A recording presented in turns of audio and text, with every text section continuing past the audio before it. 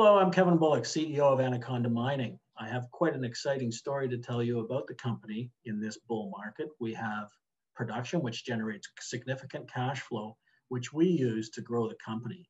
We have highly prospective exploration ground in and around past producing high-grade mines where we're exploring. We have 5 drills turning, doing thousands of feet of exploration and generating results over the next few months.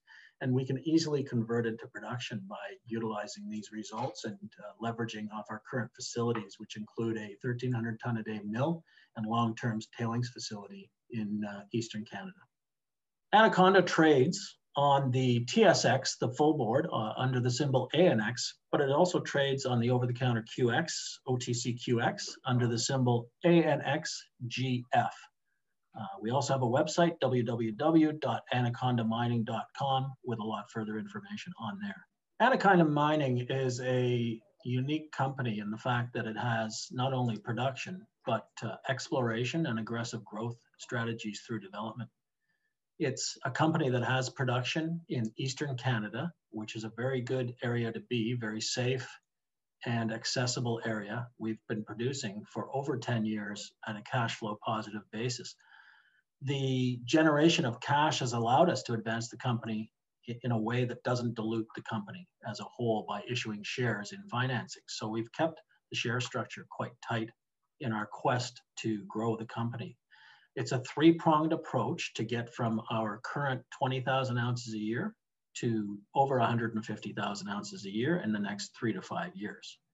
It's through internal exploration, internal development, and external merger and acquisition opportunities that we propose to do this. The Point Bruce operation is the operation that is the backbone of the company and supplies the cash flow moving forward. We produce 18 to 20,000 ounces a year of gold, and our cash costs are all in sustaining costs are around $1,100 an ounce US. That leaves us quite a large delta in order to use to do our growth strategy. One of those strategies is to find more ore nearby the producing assets that we have that we like to leverage off of because of the area, the long-term tailings facility, the infrastructure that we have there in place.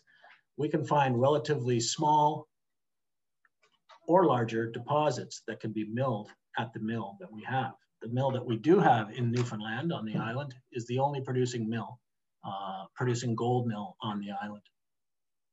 That leads me to our exploration property, which is called the Tilt Cove project.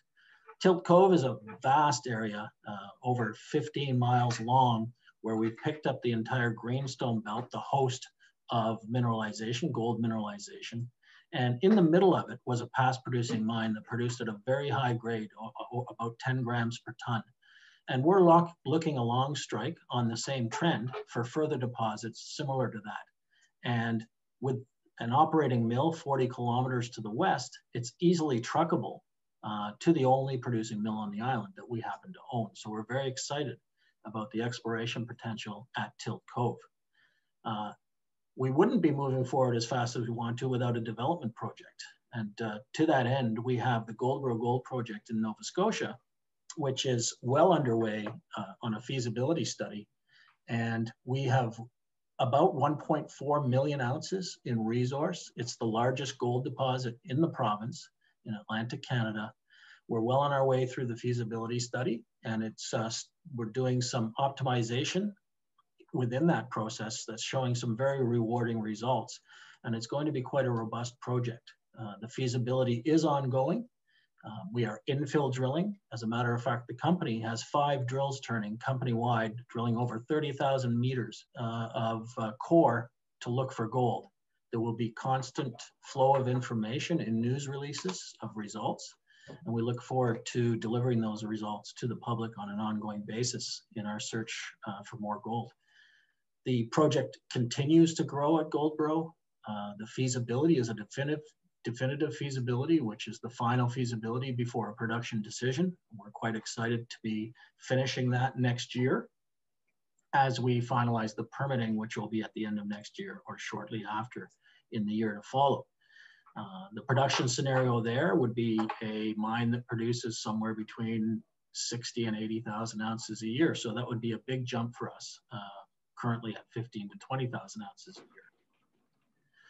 In the M&A front, we are looking for other opportunities worldwide. It would be better closer to home, but we know and we respect that mineralization doesn't respect political boundaries, but we do, and we'll look everywhere that's safe and is a place that can do work and good exploration. So with those things combined, we plan to use our internal discovery, our internal development, and our external M&A activity to grow the company aggressively from its current rate to over 150,000 ounces a year. So stay tuned for a lot of information flow through our press releases and some significant advancements at Goldbar, our development project.